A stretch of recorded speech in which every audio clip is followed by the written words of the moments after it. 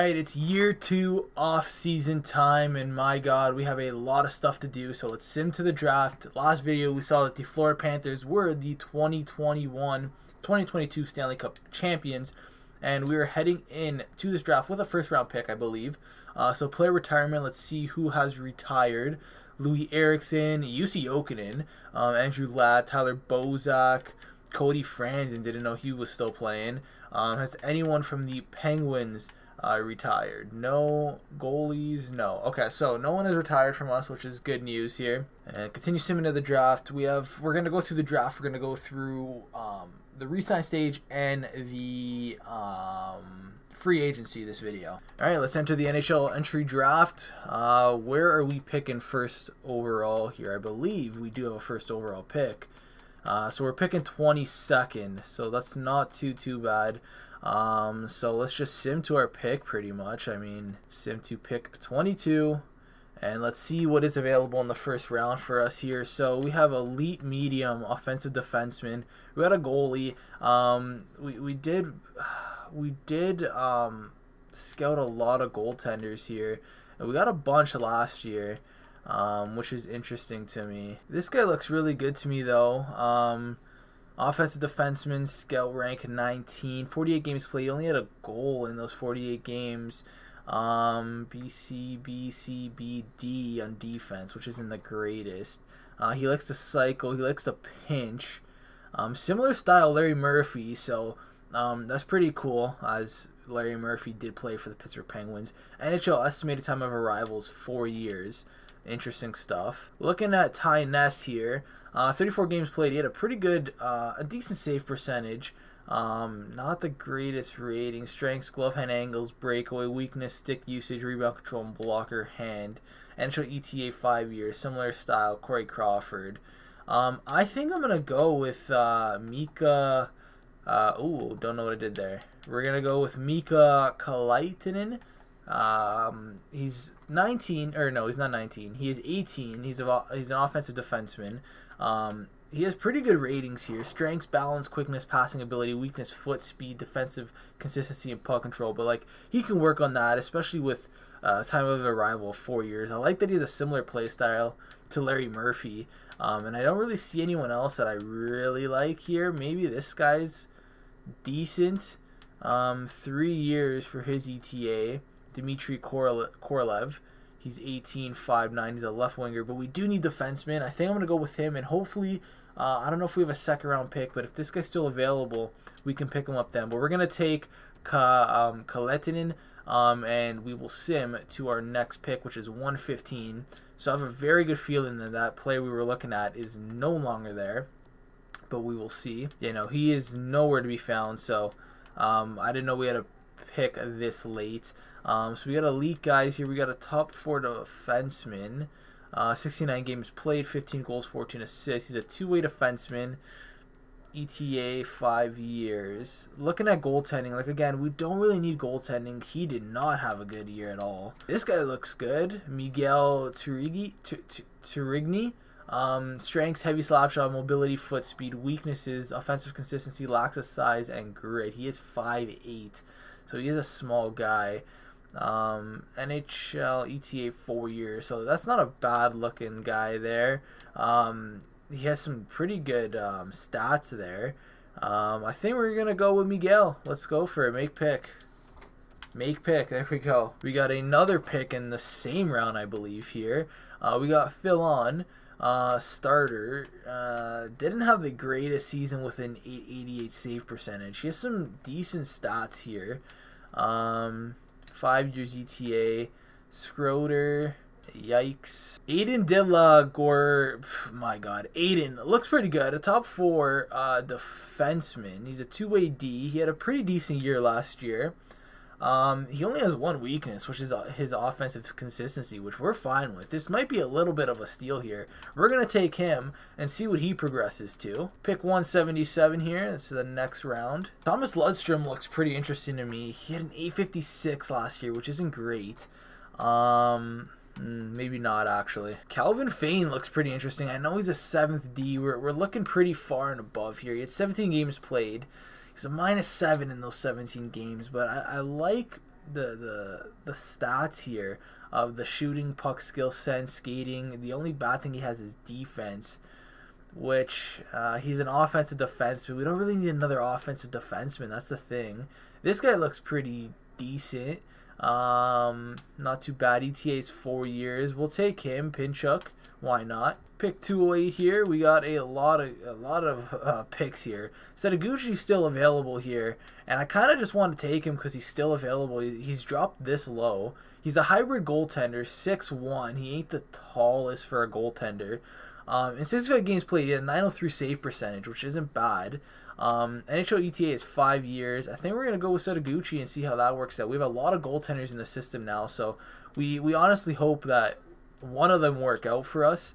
But we made 1, 2, 3, 4, 5 picks this draft, so not too bad. Hopefully those guys do work out for us. Now it's time to get to the re-sign stage, and we have to re-sign our head coach is what it looks like. So let's re-sign our coach. I mean, the players love him. He's at an A overall, so he's got to be good. All right, so we'll worry about the coaching staff in a bit. We have contracts to sign here pretty much, and this is what we're looking at. Evgeni Malkin is the big contract we do want to sign, and in my opinion, I kind of want to bring him back and try to trade him away. So let's see how much he wants. He wants 1 year at 8.1. That isn't bad, to be honest. I'm fine with signing him on a 1 year deal. We'll get him till he's 36. We'll give him 8.2. Let's see if Gino signs back, and we'll see where the team's at. Maybe we keep him for the year. Maybe we trade him away. I think it's smarter to trade him away, try to get something for him while he's still of value. Ricard Raquel would be an interesting signing to get back. We need to sign Chris Letang, which I would love to bring him back. Let's see if we can get him for let's do 1 year at $6 million. Another Asian guy. Maybe try 1 more year to win it with him. Eric Stahl would be another guy that would be great to bring back. I could do a 1 year deal at 3.125, no problem. Brian Rust, another guy I would like to sign. He's 30. He wants 3 years. Again, this is the guy we can get in free agency. I kind of want to test my luck with free agency this year. So it might be a mistake to get rid of him, but we'll see. Teddy Bluger, any big names out here? Kasperi Kapanen is a guy I would love to bring back. My God, he wants a lot. 5 years. We'll have him till he's 30. I think this is a guy we can definitely bring back for that long. And for that dollar amount, like 5.7 isn't bad. Let's see if we could do 3 years at 5.5 flat. Let's see what Cappy thinks about that. Jared McCann is another guy I would love to bring back. 1 year, 1.925. Yeah, that's not bad. Joseph, oh boy, what's this guy gonna want? Okay, not much. You know what? I think I'm gonna lock him up while I can. For a steal of a price. We'll give him 8 years at $3 million. This guy is our future defenseman. We'll give him 8 years at $3 million. Let's see if he takes that. Anyone else that needs contracts that are big name? Not there. Goaltending wise, no. Okay, goaltending wise, no. So let's simulate a day. Let's see who accepts or declines. Ooh, wow. Oh, okay. Yeah, okay, whatever. That's a coach. He accepts. Coach accepts. Cool. Coach accepts. Cool. So Eric Stahl is coming back. Chris Letang is coming back. Evgeni Malkin is coming back. Jared McCann is coming back. Kasperi Kapanen is coming back. Pierre-Olivier Joseph, that is a steal of a contract. He is now signed up long-term with the Pittsburgh Penguins, so that is absolutely huge to get him for 8 years at just, I think, $3 million it was. So now, let's see how much cap we have to work with here, and if we want to sign a guy like Ricard Raquel. Now, we could sign a guy like Ricard Raquel, or we could let him walk and try to get a superstar in free agency. I'm kind of fine with letting him walk. He's 29. He wants 5 years. If I wanted to sign him for 1 year, if he accepts for like 5.8 at 1 year, that's a steal in my opinion. I doubt he'll accept that, but we'll see that. Brian Rust, again, is a guy that I think we can just get back in free agency. He wants 3 years. I don't want him until he's 33, if I'm going to be totally honest with you. We'll wait on Brian Rust, if anything. Mark Jankowski, like contracts like this, those are depth guys that I'm fine bringing back for that cheap. We'll get back to Anson's there. Teddy Bluger, how much does he want? That is a lot, in my opinion. I know he's only 27. He's a top 9 forward. That's a guy that we can easily replace. I'm going to release him. Rude Wheel, what is he looking at? Again, a guy that we can easily replace. I'm not going to give a 78 overall. That much money. Ricola, not a problem. Sam Lafferty, not a problem. Again, these are just depth pieces that we're just bringing back onto the team pretty much for very cheap, which I am 100% okay with. We could probably wait on Anson's there. These guys, we can probably just qualify those guys. Not a big deal. I'm just seeing if there's any other big names that we need to bring back. We'll give Lindgren a contract. I don't think... Ooh, Jankowski, no, we sent... Okay, so let's simulate another day here. Advance a day. Ricard Raquel is coming back. Okay, so like I said, if we can get him for 1 year at 5.8, I believe it was, that's not bad. So Ricard Raquel is coming back with the Pittsburgh Penguins. Ricola is coming back. Lafferty's coming back. All these guys should be coming back. So that is good to see. So Brian Russ is a guy, again, I don't think we're going to bring him back for that much. Again, I want to go into free agency with at least 10 mil. If we were to sign him, we'd have just under 10. But I don't think we really need him. Looking at our centers, let me just do it this way around, actually, okay? So our centers, we got 1, 2, 3, 4. If you get rid of Malkin, McCann's our 4th liner, so that's okay. Left wingers, we have 1, 2, 3. Right wingers, we have 1, 2, 3. So we're short on the wing. Defensemen, we have 1, 2, 3, 4, 5, 6, which is good. We could probably get better on that. We're probably looking for a better goaltender this season as well, in all honesty. But let me go qualify all these guys that need to be qualified. And I think for the most part, we're heading into free agency just looking for new guys like Trotman. Why did I not offer him a contract? We'll offer Trotman a contract. Yannick Weber, I would love to bring back, but not for that price. He's a guy that we can just easily replace for cheaper. We'll qualify these guys because that is what RFAs are for. There's no use in really signing them. We'll just qualify them. So let me do that real quick. All right, so all these guys are now qualified, which is good. Again, Brian Russ, man, I don't plan on bringing him back. We should probably just release him. He had a good run with this team. Again, I feel like we could get a better guy to replace him. And guys, look at it this way. We also have Malkin, who we're looking to move, where we can bring in some set pieces with him. It'd be nice to try to win another year with him, but I think the time of the Geno era with the Pittsburgh Penguins has come up. So yeah, Zach Trotman has accepted. That is good to see. Just want to go over this one more time, see if we're fine with letting go who we're letting go. We haven't offered this guy a contract, so we might as well just offer him a contract. And everyone else is good. I think we'll wait for the rookies that we just drafted. Maybe we'll sign this guy. And yeah, he was our 1st overall. We'll sign him as well. And the rest of the guys can just chill there. Goaltending wise, we'll sign him. We drafted him. And see how much these guys want. We'll offer them a contract too for, you know, the league min, which is fine with me. And we are good to go. All right, so that is the re-sign stage.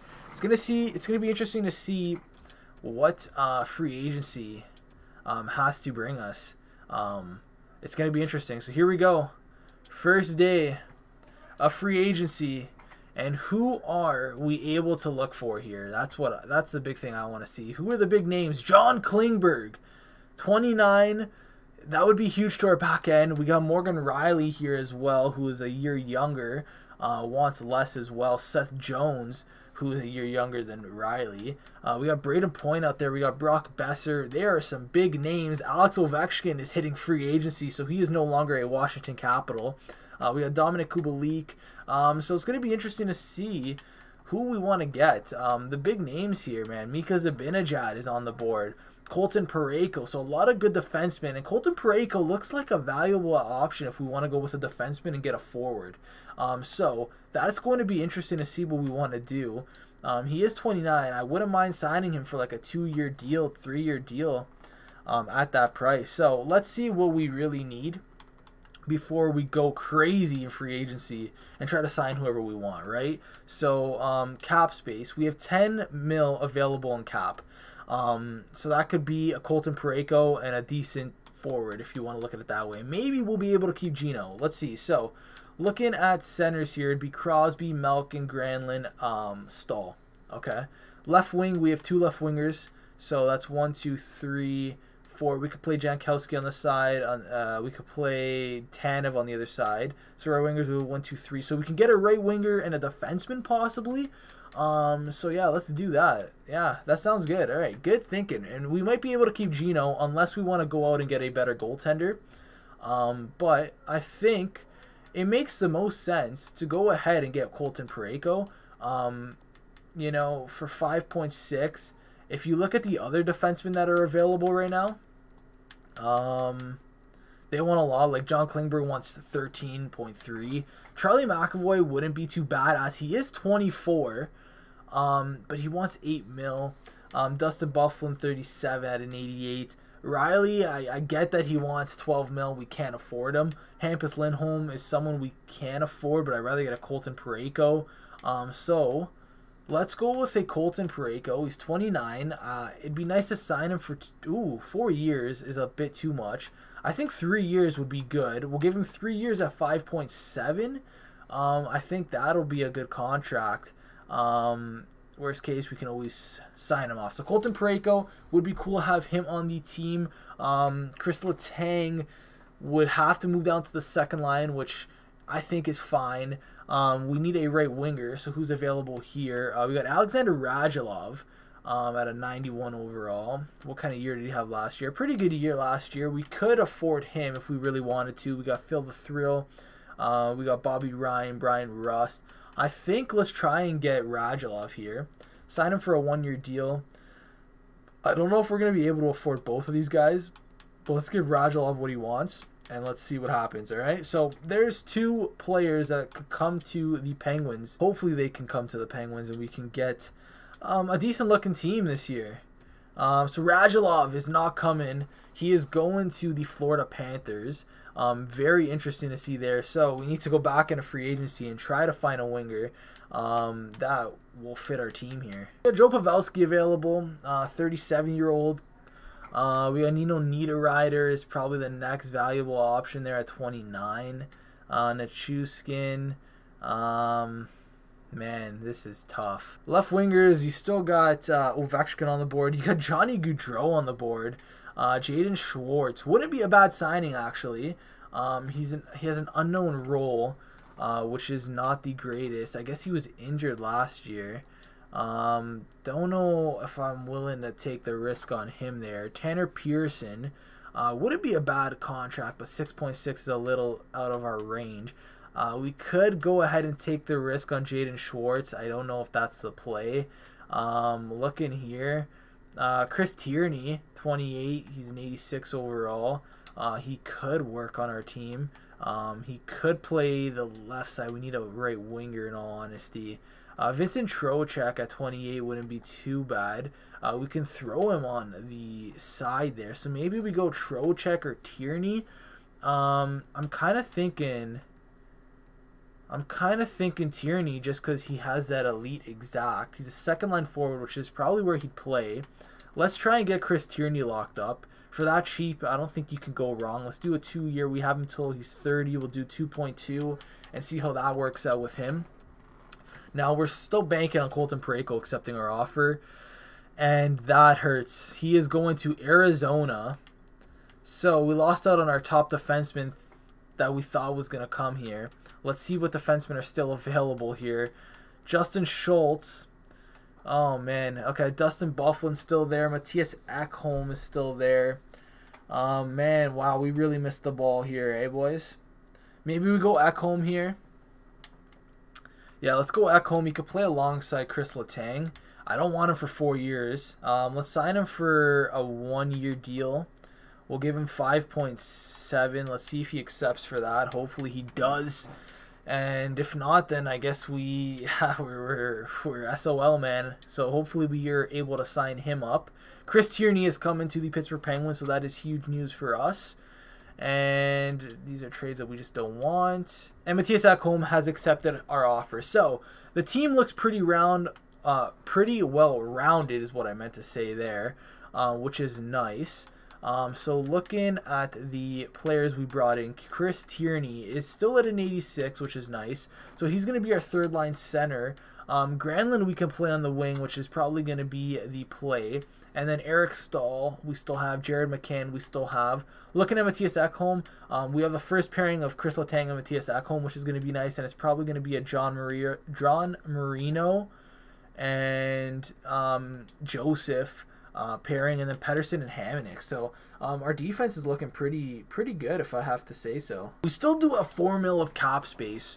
Now, we could be smart and just save it, or we can see what's left in free agency, and I kind of like that second option. What goalies are available in free agency, actually, that we can maybe get for $4 million? Marc-Andre Fleury would be interesting to bring back to the team. Henrik Lundqvist is out there. Devin Dubnyk. Oh, man. If we can sign him, I think I'd be pretty happy with it. Bring back Marc-Andre Fleury. Get all nostalgic here. That would be sick. Casey DeSmith is now in free agency. He is now a starter. So I think if that doesn't work out, I might bring back Casey DeSmith and try to rehash what we had with him, because now he is a starter. And he had a pretty good year last year. So maybe that's something we bring back if Marc-Andre Fleury isn't interested in coming back at that dollar amount. So let's see what happens here with Marc-Andre. If he does come back, that'd be great. If not, then all good. And Marc-Andre Fleury is heading back to, or not heading back, he is going to the Columbus Blue Jackets, which that one hurts a little bit. So, again, we still have $4 million cap space. I kind of want to see who's left.